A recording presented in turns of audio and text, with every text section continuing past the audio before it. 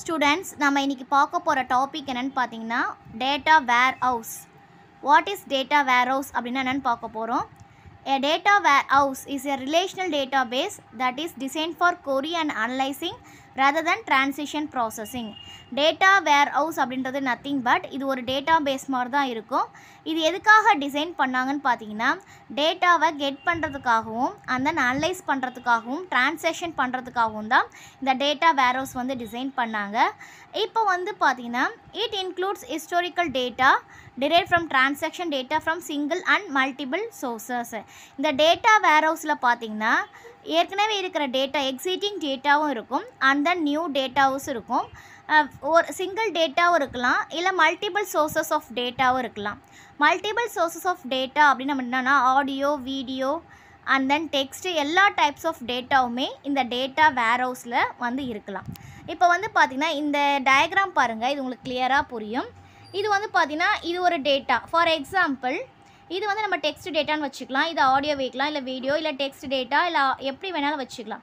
இது வந்து different sources, இதான் என்ன சொல்கிறாங்களா டிஃப்ரெண்ட் சோர்சஸ். இந்த டிஃப்ரெண்ட் சோர்சஸில் இருக்கிற டேட்டா வந்து பார்த்திங்கன்னா இங்கே ETL டூல்ஸ் அப்படின்னு வந்து சொல்லுவோம். இந்த ETL டூல்ஸ் அப்படின்னா என்ன அர்த்தம்னு பார்த்தீங்கன்னா டேட்டா வேர் ஹவுசிங்கில் யூஸ் பண்ணுவோம். Extract transform and load process அப்படின்னு அர்த்தம். இப்போ டிஃப்ரெண்ட் சோர்சஸ்லேருந்து டேட்டாவை நம்ம எடுக்கிறோம் இல்லையா, சில நேரத்தில் நமக்கு என்ன ஆகும்னு பார்த்தீங்கன்னா டூப்ளிகேட்ஸ் டேட்டாவும் வரும். அந்த டூப்ளிகேட்ஸ் டேட்டாலாம் இல்லாமல் நமக்கு தேவையான டேட்டாவை மட்டும் எக்ஸ்ட்ராக்ட் பண்ணி ட்ரான்ஸ்ஃபர் பண்ணி லோட் பண்ணுறது தான் பார்த்திங்கன்னா ETL டூல்ஸ். இதெல்லாம் பார்த்திங்கன்னா இந்த இடத்துல வந்து ஸ்டோர் ஆகும்.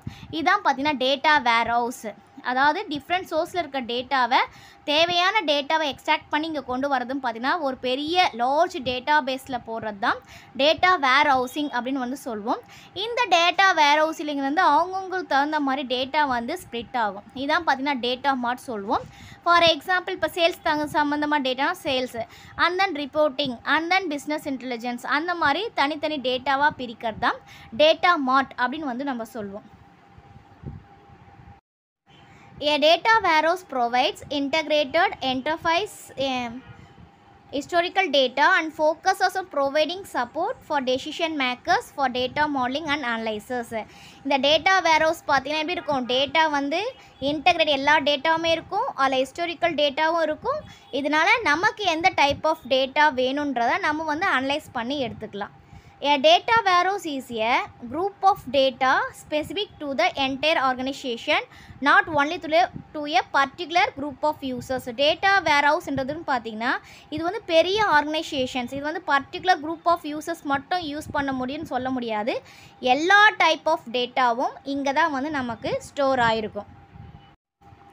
It is not used for daily operations and transaction processing but used for making decisions. இது வந்து பார்த்திங்கன்னா ரெகுலராக டிரான்சாக்ஷன் ப்ராசஸிங்லாம் பண்ண முடியாது, ஆனால் டெசிஷன் வந்து எடுத்துக்கலாம்.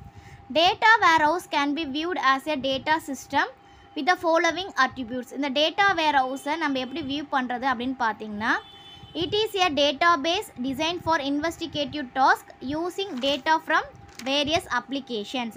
இது வந்து பார்த்திங்கன்னா ஒரு டேட்டா பேஸ் தான். டேட்டா வேர்ஹவுஸ்ன்றதுன்னு என்னென்னு பார்த்தீங்கன்னா டேட்டா ஸ்டோர் பண்ணி வைக்கிறது இல்லையா, டேட்டா ஸ்டோர் பண்ணி வைக்கிறது நம்ம என்ன சொல்லுவோம் டேட்டா பேஸ். இந்த டேட்டா பேஸ் தான் இது எதுக்காக பார்த்தீங்கன்னா வேரியஸ் அப்ளிகேஷன்ஸில் இருக்க டேட்டாவை சேவ் பண்ணி வைக்கிறதுக்காக.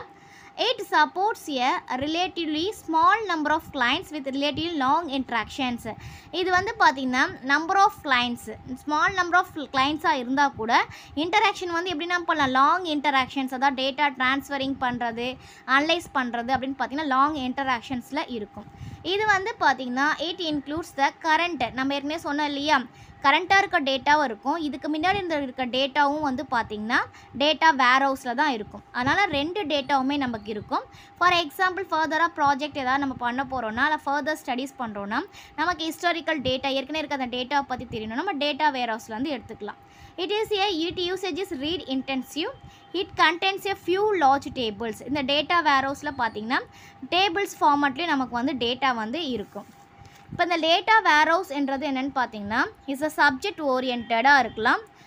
ஓரியன்டாக இருக்கும் அண்ட் தென் இன்டெகிரேட்டட் எல்லாம் சேர்ந்து இருக்கும் and time variant store of information in support of management decisions. நம்மளுடைய இன்ஃபர்மேஷன்லாம் வந்து பார்த்திங்கன்னா மேனேஜ்மெண்ட் டெசிஷன்ஸ்னால் நம்ம டெசிஷன் மேக்கிங் நம்ம எடுத்துக்கிறது எந்த டைப் ஆஃப் டேட்டா நமக்கு வேணுன்றது நம்ம எடுத்துக்கிறது. இப்போது டேட்டா வேர்ஹவுஸ்னால் என்ன, எதுக்காக யூஸ் ஆகுறதுன்றது உங்களுக்கு கிளியராக புரிஞ்சிருக்கும். நெக்ஸ்ட் டாப்பிக்கில் நம்ம வந்து கேரக்டரிஸ்டிக்ஸ் ஆஃப் டேட்டா வேர்ஹவுஸ்னால் என்னன்னு சொல்லிட்டு பார்க்கலாம். Thank you students. தேங்க்ஸ் ஃபார் வாட்சிங். நம்ம சேனலை சப்ஸ்கிரைப் பண்ணுங்கள், வீடியோவை ஷேர் பண்ணுங்கள்.